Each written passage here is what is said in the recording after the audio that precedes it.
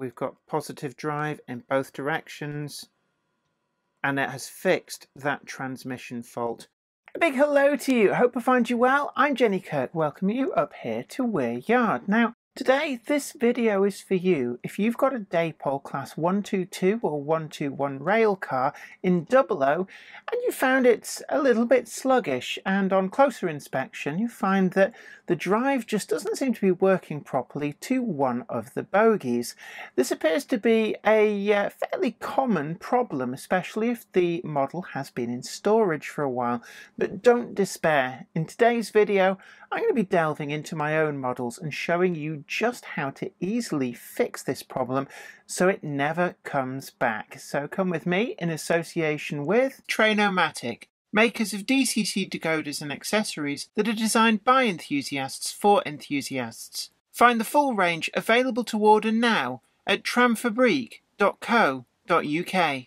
But this is an easy fix, and I'm going to talk you through every stage of the process, so stick with me and let's get your models fixed.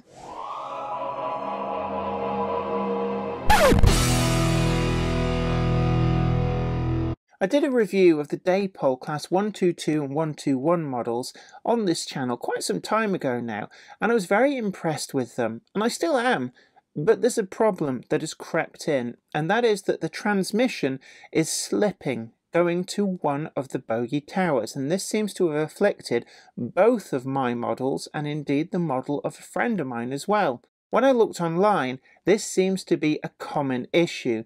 So in this video, I'm going to be looking at an easy way to show you how to fix this and get your Dapol Railcar up and running perfectly once again. As you can see from this Silverlink example, when I give it some power, it's very sluggish, and I can hear that the motor is really running hard, but it's just not working properly. It's skidding on one of the bogies, and it just really doesn't work as well as it did when it was new. So what I'm going to do is I'm going to dismantle this, and I'm going to get to the root of what the problem is and show you how you can fix it on your model. I've got together the tools that we're going to need for this. You're going to need some super glue. Be really careful with this, obviously you don't want to get it all over the model. You'll need a tissue as well. And then I've got a solvent, and this is for cleaning the oil that's contaminated some of the push-fit components. And what I'm using here is just some simple, cheap white spirit, and I've decanted a small amount into a plastic cup just for ease of use. I've also got a cotton Q-tip, and I'm going to be using this for trying to clean inside some of the components using the white spirit as the solvent. And then I've got a crosshead screwdriver, small type, and a flathead screwdriver, which I'm going to be using to manipulate some parts, along with some tweezers as well. Now, to get inside the model, this is just simply a case of there's no screws holding it in. Just get your nails underneath the bottom of the body on both sides. If you don't have long nails, then you can also use something like a business card, something like that, just to get in and pull these away from the chassis. Don't do this up above a hard floor, just do it over something like a table. Pull them apart, and just a couple of knocks of your knuckles on the table and the body will come off. This reveals the inside of the model. I'm going to remove this DCC cover, and that's where the decoder is sat. And then I'm going to get to work just removing the seating area. Now there's 4 screws on this. Just make sure you don't lose these. And they just use the small crosshead. Let's get that out and away to one side. You don't have to take the decoder out if you've got it DCC fitted. And what I'm going to do now is I'm just going to turn this, and you can see there that this worm gear is not turning, whereas that worm gear is. And for some reason, it always seems to afflict this end of the transmission in the model. Now, I don't know why, but it is a fairly simple fix.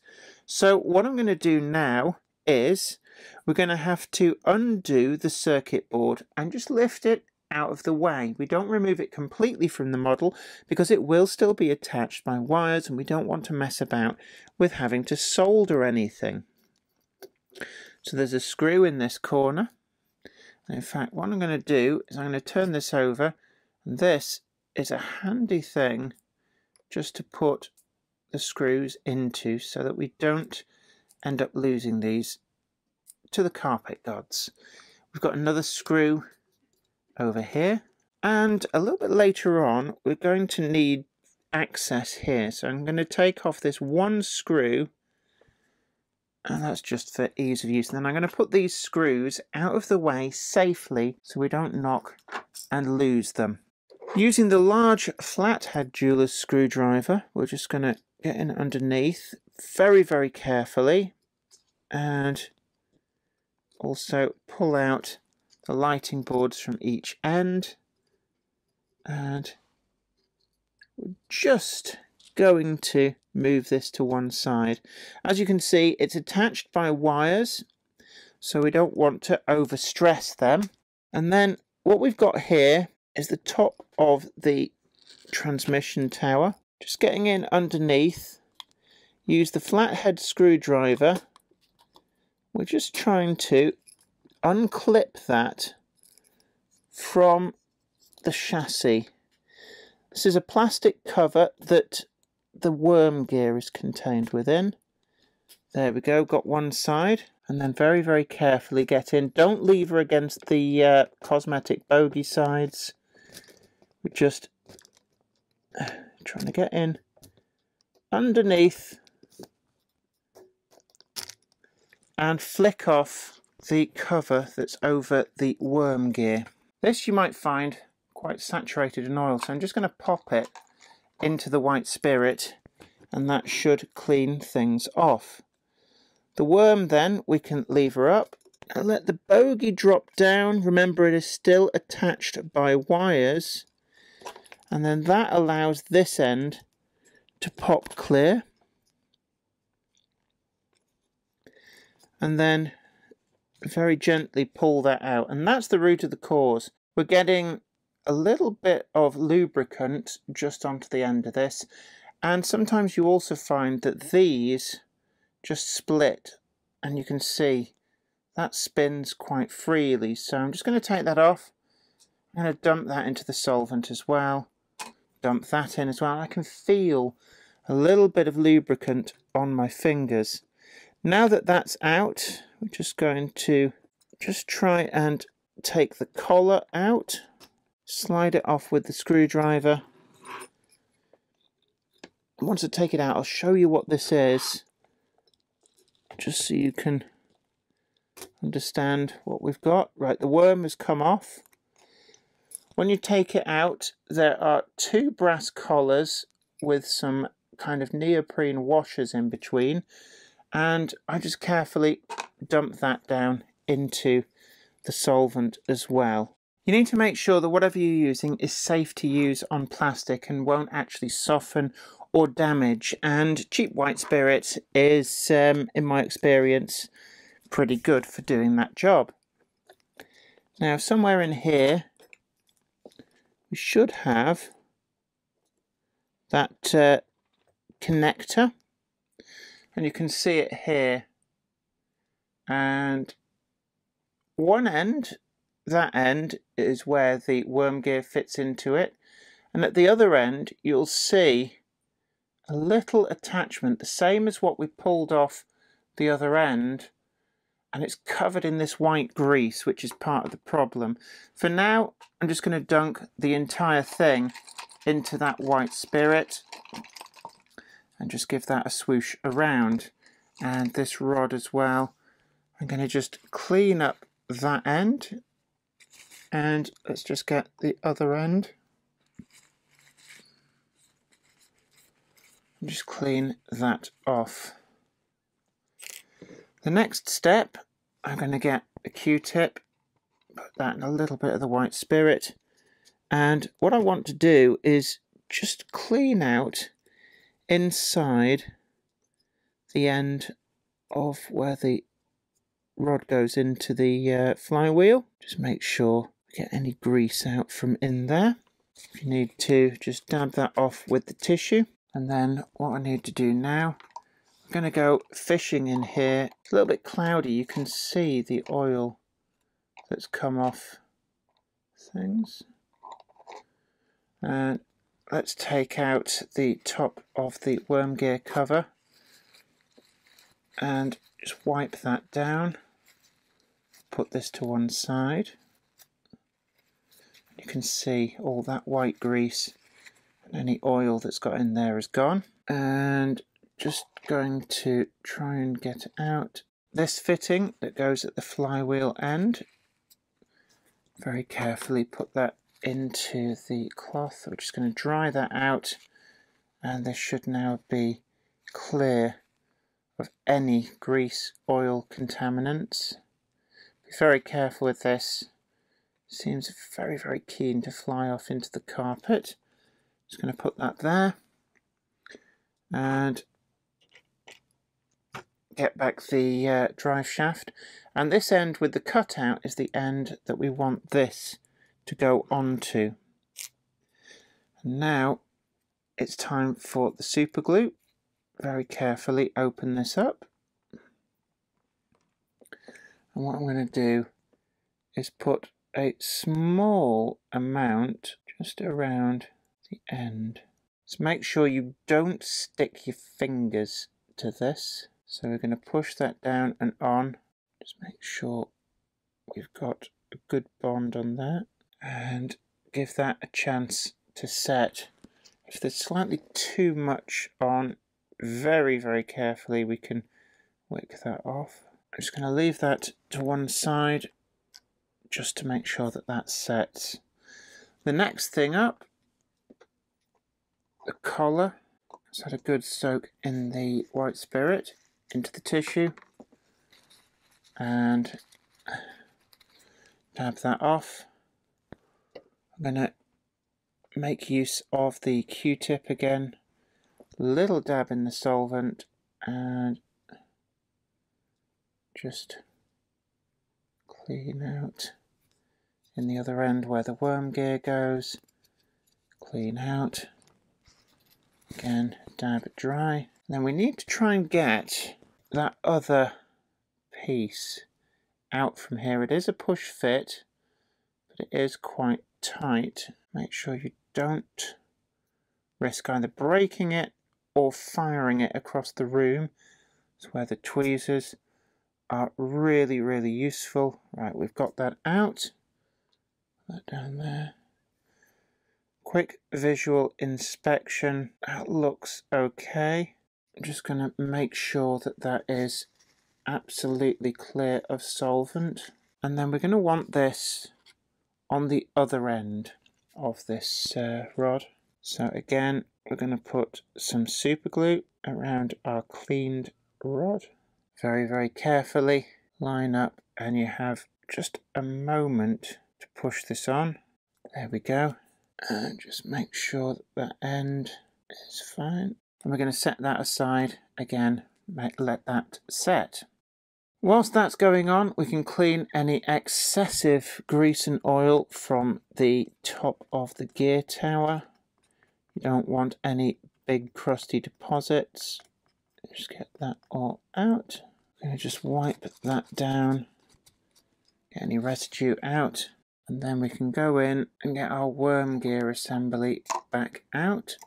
Again, you need to make sure you've got both of those brass collars and the neoprene washers in between.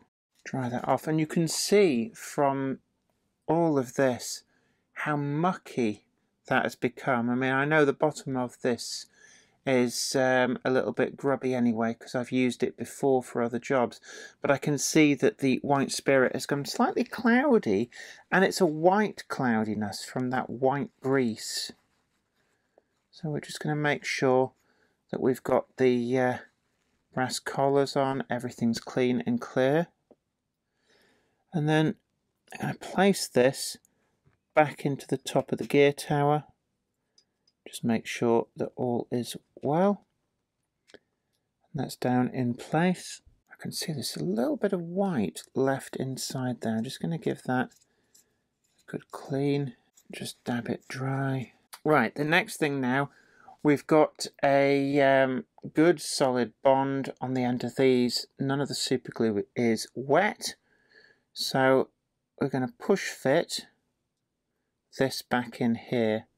Now, just to make sure you don't break the super glue bond, what I suggest is place that flat down on your cutting mat, place that into the groove, and then with a pair of tweezers push down on the fitting rather than the rod, and that has now gone into place, and I can feel there's no slippage on that.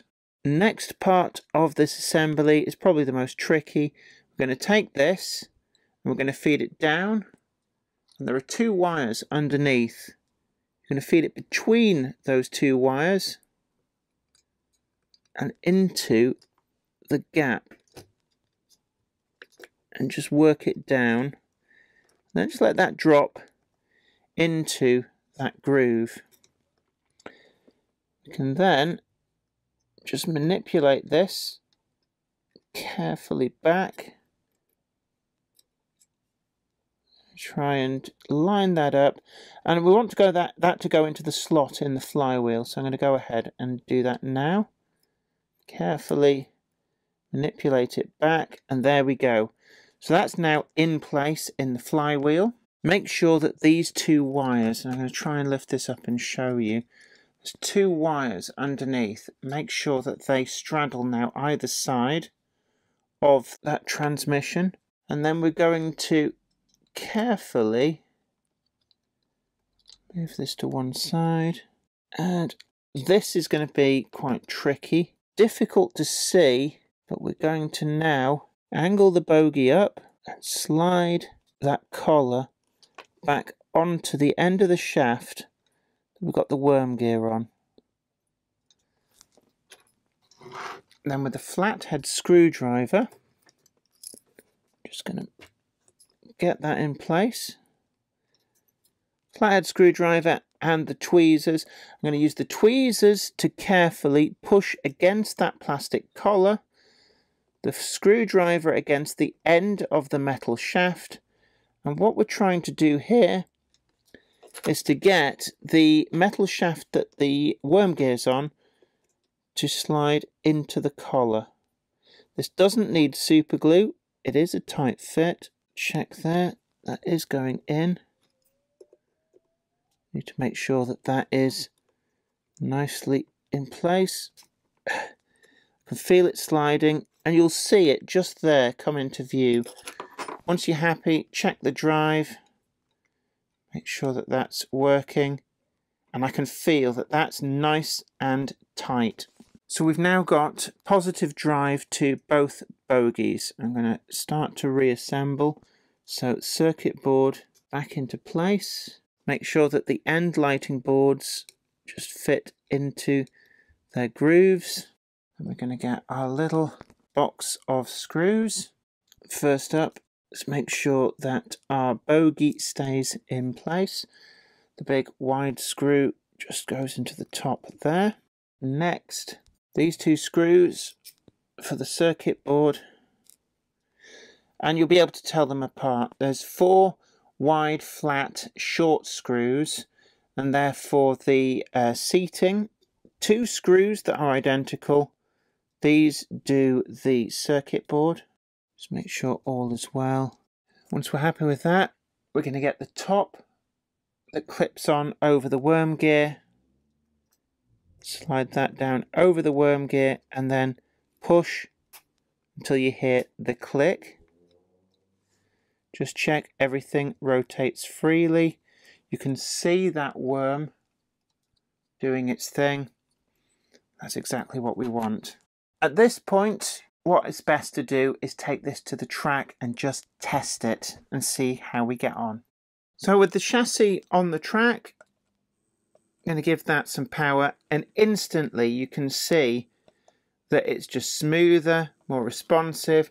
If I try and push it, I can feel that both ends of that transmission are engaged and working, and that is exactly what we want. Again, we can get a nice turn of speed, so I'm happy with that. And let's continue putting it back together. So next step, let's get that seating back into place. Line it up with the holes. We've got our screws here. Really easy. And final screw.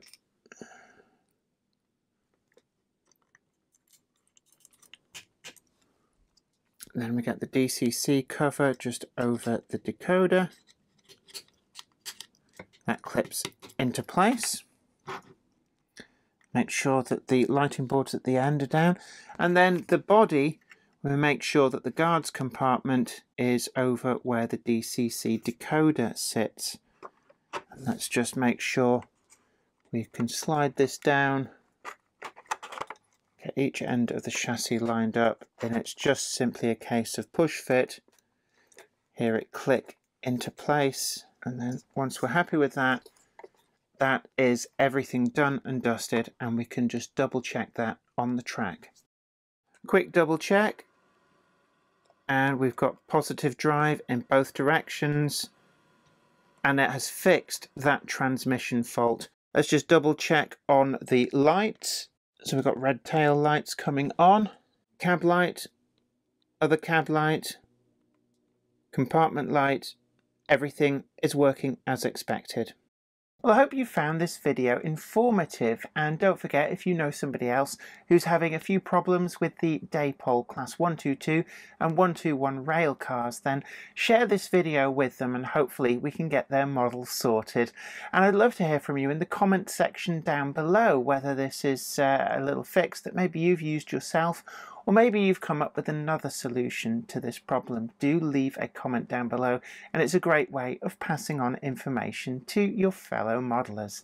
And don't forget that we've got our merch store down below as well, and you can check out our full range of t-shirts, hoodies, mugs, stickers, and so much more. But until next time, this is me, Jenny Kirk, saying you take great care of yourself. Happy modelling. Bye for now. Today's video comes in association with Trainomatic, makers of DCT decoders and accessories that are designed by enthusiasts for enthusiasts. Find the full range available to order now at tramfabrique.co.uk.